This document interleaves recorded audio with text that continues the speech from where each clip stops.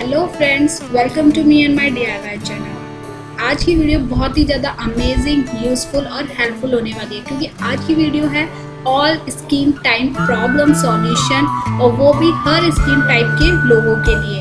आज गर्मियों में मैंगो लोगों को खाना बहुत ही ज़्यादा पसंद होता है, पर आपको पता है मैंगो के अंदर ऐसे विटामिन होते हैं जो हमारे स्किन के लिए बहुत ही ज़्यादा बेनिफिशियल होते हैं। मैंगो के अंदर विटामिन ए और विटामिन बी की मात्रा खूब भरी रहती है, जिससे हमारी स्किन में रैशेस की प्रॉब्लम, एक्ने, पिंपल्स, किसी भी तरह का दाग धब्बे, डल स्किन को ग्लोइंग, ब्राइटनिंग और चमकदार बनाने में हेल्प करता है, वो भी एकदम नेचुरली तरीके से। क्योंकि नेचुरल तरीका मैंगो के अंदर ऐसे विटामिन्स है और इसके अंदर हम कुछ ऐसे इंग्रेडिएंट ऐड करेंगे जो मैंगो की प्रॉपर्टी को और ज़्यादा इन्हेंस करेगा, और साथ ही साथ उसकी एक अच्छी क्रीम फॉर्म हम उसकी बनाएंगे और उसको यूज़ करेंगे। ये डे क्रीम और नाइट क्रीम दोनों में वर्क करती है।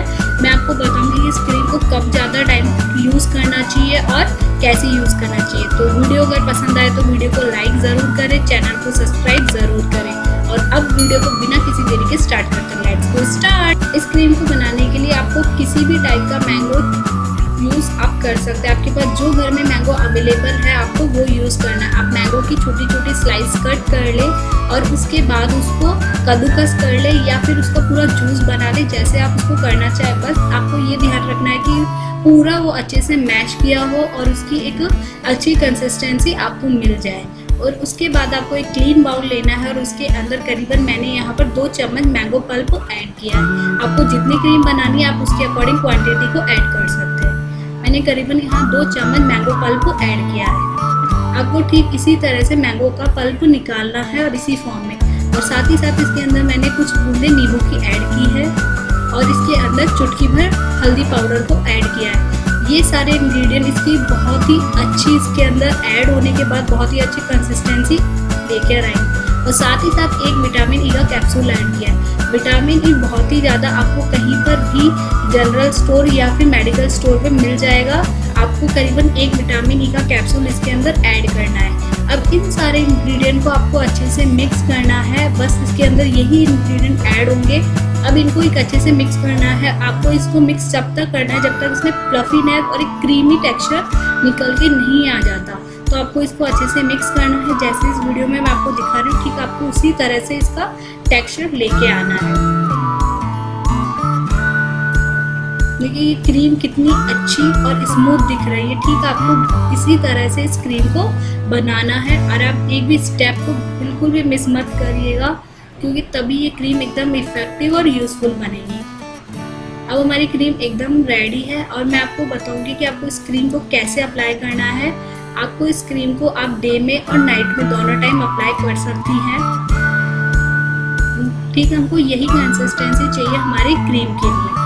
अब आप इसको डे या नाइट में अप्लाई कर सकती हैं। आपको अपना फेस नॉर्मल वाटर से या फेस वॉश से वॉश करने के बाद इस क्रीम को अपने फेस पे जेंटली मसाज करें। 2 से 3 मिनट तक आप इसको अपने फेस में इसको मसाज करें। आपको सर्कुलर मोशन में इस क्रीम को अपने फेस पे मसाज करनी है। बट आपको जब तक मसाज करनी है जब तक जो पूरी क्रीम है वो हमारा फेस उसको एब्जॉर्ब नहीं करे। आप इसको रात को लगाकर सो जाइए और मॉर्निंग में अपना फेस वॉश कर लीजिए। ये आपको रात के टाइम पे बहुत ही ज़्यादा इफेक्टिव रिजल्ट देगा। और स्टोर करने के लिए आप इसको किसी भी क्लीन एयर टाइट बॉक्स में इसको स्टोर करके फ्रिज में रख सकती है। ये क्रीम 1 वीक तक खराब नहीं होगी। बट आपको इसको ज़्यादा स्टोर करके ना रखें, क्योंकि नेचुरल चीज़ों का यूज़ जब आप उसको नेचुरली रेगुलर बना के अप्लाई करेंगे तो उसका इफेक्ट बहुत जल्दी और अच्छा निखर के आएगा। तो आप इसको किसी भी क्लीन और एयर टाइट बॉक्स में इसको बंद करके रख सकती हैं। और ठीक यही कंसिस्टेंसी चाहिए आपकी क्रीम के लिए।